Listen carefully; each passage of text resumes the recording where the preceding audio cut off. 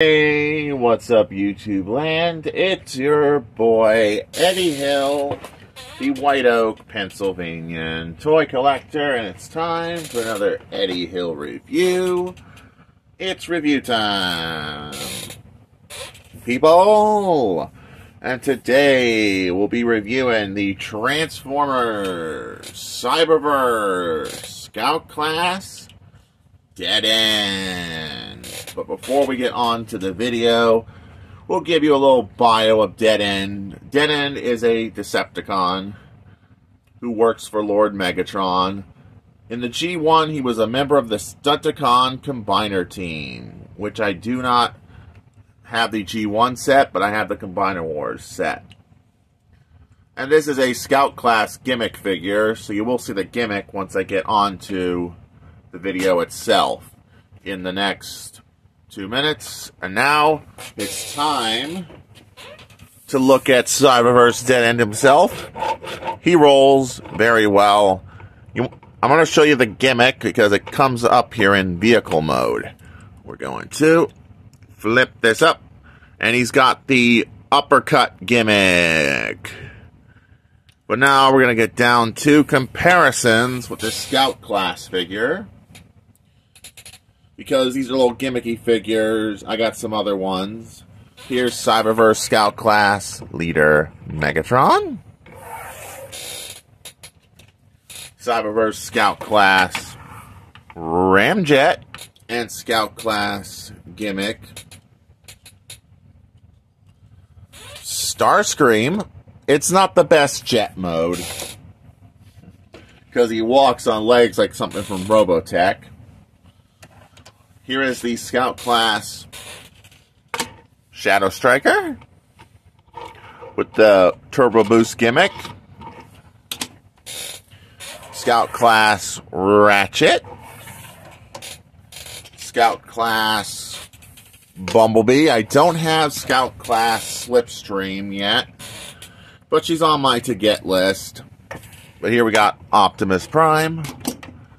But now we're going to transform this figure, which is very simple. Rotate this around, fold this up to become the backpack, and split the legs. And let's look at this robot mode. Man, this is really well articulated and good looking for a Scout Class gimmick. No knee bends, no elbow bends. It looks, you can plug in a weapon on his arm so you can go, take this, Autobots, pew, pew. But yeah, it's part of the robot mode. And the gimmick still works here, if I can make it work. Come on. The uppercut gimmick works in robot mode.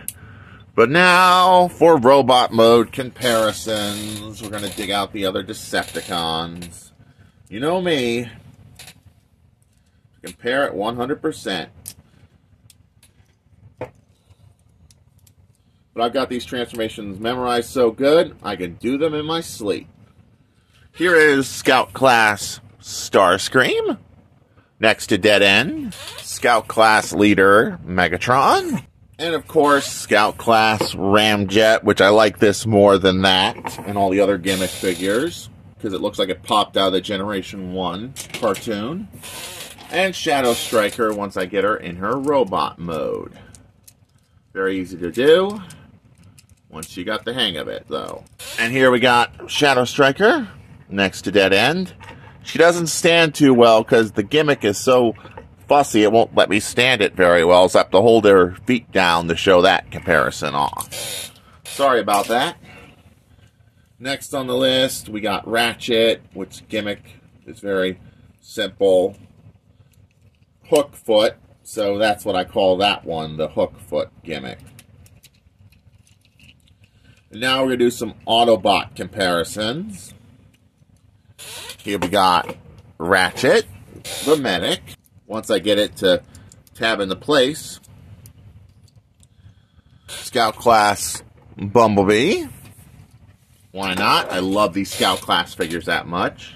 And of course, Scout Class Leader Optimus Prime. Are these worth the money? You're probably wondering, how much did I pay for this? I got this for $5 off of eBay, and it was worth the money. If you can find this for $5 or less, pick him up. He's a fun figure. If you're not a big fan of the Scout Class gimmick, don't pick him up. But if you are a fan of the little Scout Classes, I think they're a lot of fun to mess around with constantly.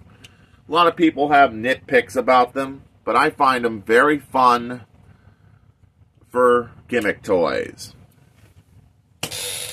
And this is Eddie Hill. Before I move on and rock out, please make sure to like, please make sure to comment, and don't forget to subscribe for more videos like this. And it's Eddie Hill, moving on and rock out, YouTube land.